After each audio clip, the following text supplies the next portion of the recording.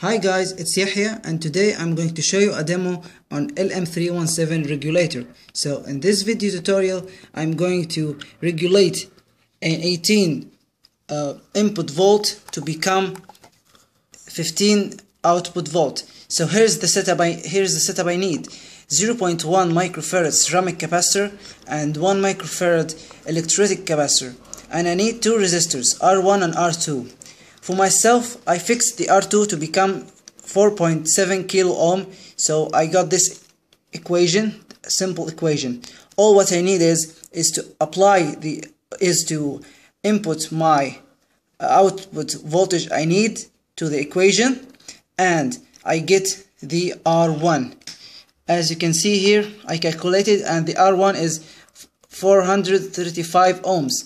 And on the other hand, you can't find such a value on resistors, so you can combine a couple of resistors to get this value. So now let me show you a demo on this thing. Here's the voltmeter. As you can see here, it's almost giving me 15 volt. So thanks for watching, and don't forget to subscribe.